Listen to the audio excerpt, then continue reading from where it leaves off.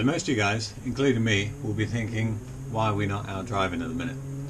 Well, having finally put all the suspension back together and the car back down on its own wheels and it rolls around, the brakes aren't seized, which is really good, it wouldn't start. So there's been quite a bit of mucking about and playing around and see if we can get this going offline, off camera, but no hope yet. So when I first started investigating as to why it wouldn't start, there was no spark to begin with.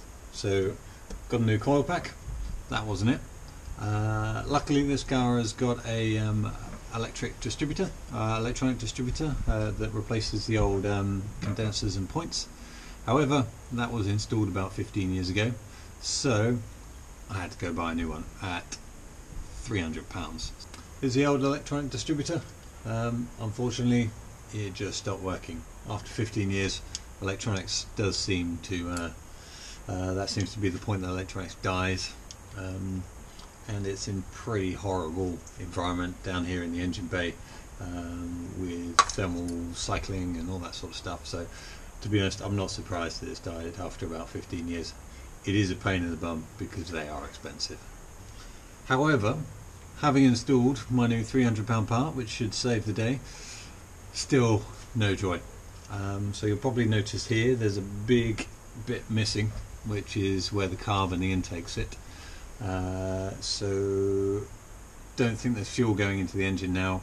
Before the car got put up for winter to do the front suspension, it was running pretty rich, pretty horrible. I knew the carb needed a rebuild anyway, so that's going to be our next job, is to rebuild the carbs. And I know nothing about carburettors or rebuilding them or setting them up or any of that, so we're going to learn as we go.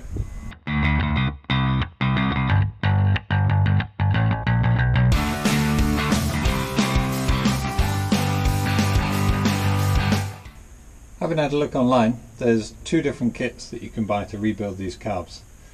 I'm not quite sure which one we're going to need, so now the carb is off the car and on the bench, we can start taking it apart, breaking it down, see which bits we need to replace, and that'll tell us which kit we need to buy, i.e. the cheap one or the more expensive one. So to start taking apart the carbs, I'm going to do one at a time. So in case I find an issue with one or I can't remember how it goes back together, I've got the other one for reference. So it's always a good practice if you've got two carbs to just do one at a time, and considering I've never done this before, I think that's going to be a really good idea. So obviously you've got all the normal screws and screwdrivers, spanners, all that sort of stuff to take him apart. I haven't got a carb cleaner, but it's just a decoking, degreasing agent, so brake cleaner will probably do us just fine. Loads of old rag, of course we've got our old socks, there's a whole drawer of them down here, but I've also got loads of little, these are awesome, little takeaway containers. So this is what they deliver us the poppadom dips in, and it works really well. It's just a handy little container, comes with a lid if we need to store it for a while. But yeah, having a load of those, super handy. I've also got an old toothbrush, just for getting in there and scrubbing off all the old horrible manky stuff that this guy is absolutely covered in. I'm pretty sure all the bits on here are aluminium, in which case I can put them in. I've got an ultrasonic bath, ultrasonic cleaner, so that is awesome. But if you put steel stuff in there with just water, when you take it out, that steel stuff just rusts straight away. So I'm pretty sure it's all alley. It looks all alley to me. So those bits I'll probably put in the cleaner just to get them extra nice and clean. Right, so let's crack on into it.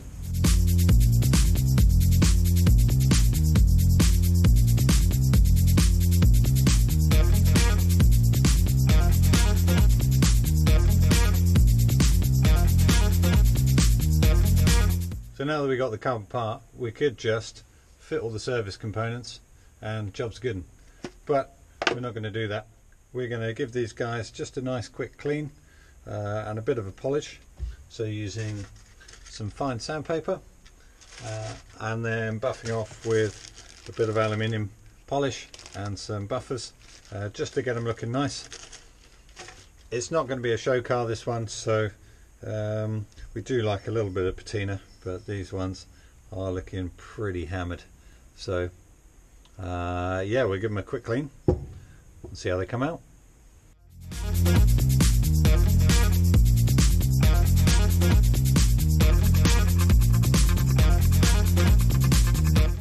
Okay, let's see what we get in the kit then. Of course, there's some instructions, like any self-respecting man would only does. Okay, so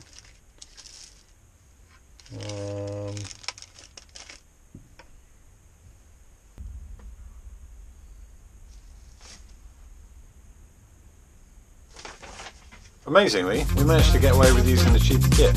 However, there was one missing that I needed, so I'm making it out of this old gasket.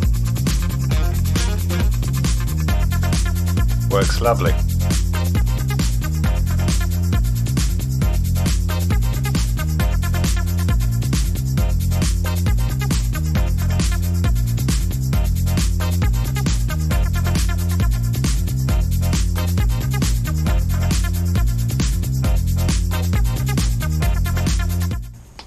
So back in the 60s, when Jaguar released the Mark II, there's 3 engine types.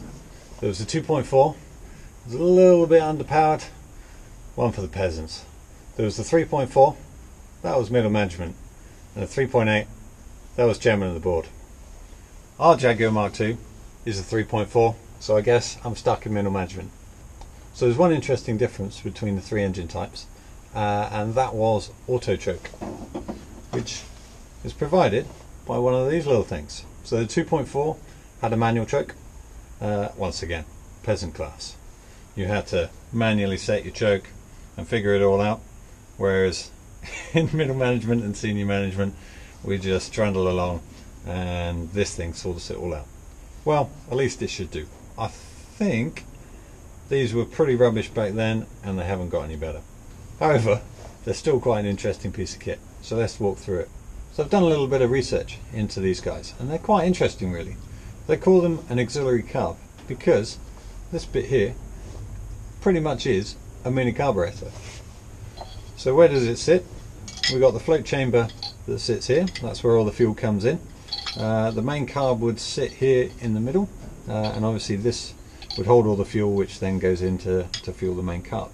If we have a look, or if you see down the bottom there, you can see these guys are linked. So actually that float chamber is also feeding, by this bit here, this carburetor. We can see at the top here that there's a little needle and that actually does control a jet in there. So then there's this bit which is a little bit funky. What's he all about? So this is actually a solenoid that operates a valve. So it is driven by a thermostat or a rheostat or something like that that sits on the engine itself. So when the engine's cold, this solenoid will open or activate, energize, which will then pull the lever up or pull the valve up, which would then allow air comes in the top, sorry, so fuel coming through here mixed with the air set by this jet and back through and into, and that then supplements the main carburetor. So that gives us a little bit more fuel and a tiny bit more air as well into the cylinder, which is effectively what our choke is doing, chucking a bit more fuel in there to help get it warmed up. Once the engine's all warmed up, that thermostat turns off this solenoid. There's a little spring in there which sets down, closes that valve, and then you're just running off the 2 main carbs. Quite interesting really. Trying to take this guy apart because I'm pretty sure this is why our car was running a bit rich before we took it off the road, before we had to service all the carburettors. I can't actually get it apart, so we're going to run it as it is Taking the top bit apart, it doesn't look too bad, so we'll just put it all back together with the new service carbs and see how it runs really. So now that our carbs are starting to come together, our book of words gives us two important jobs that we've got to look at. The first being the setting of the butterfly valves. So we do this by just making sure that there's a lot of play in there, then closing her up tight, and then pinching the bolts up. Easy as that. Our second job is setting the fuel cutoff for the float chambers, and that's a little bit more in depth, so let's have a look at that. The manual calls for having 11mm bar in order to be able to set this up. Now I don't know about you, but I don't have an 11mm bar just lying around to use. So I went and raided the house. What I found was this Parker pen, and if we take a look, zero that guy. Sorry, it's flashing, he hasn't got much battery. So if we have a look, it is pretty close to 11mm. Given how they're describing on setting this up, I think that's going to be close enough. So I've already set this guy up, but the process that I went to go do it is we slip that bar in there, and if he is only just touching, then at this point here, if he's only just touching this bar, then he's all good. So this guy and the other one is good to go. Alright guys, we've finally managed to get these cars back together, and they are looking great. Check them out. Nice and shiny, still with a bit of patina. I am super pleased. Now the proof is in the pudding, so the next job really is to get these fitted onto the car and get it set up and tuned from there.